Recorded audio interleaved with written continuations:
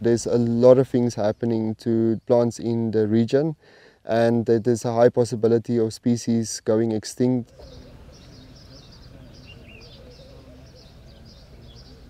Poaching became a huge threat since 2019, where specific species are targeted to the extent that they are completely wiped out to extinction, and also very quickly.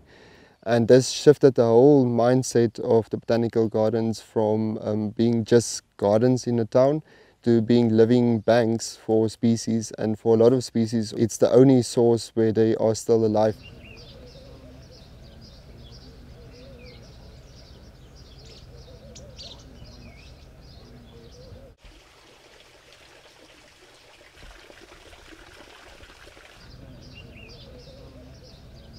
I've seen the beauty and the wonder of the environment in the Richtersveld.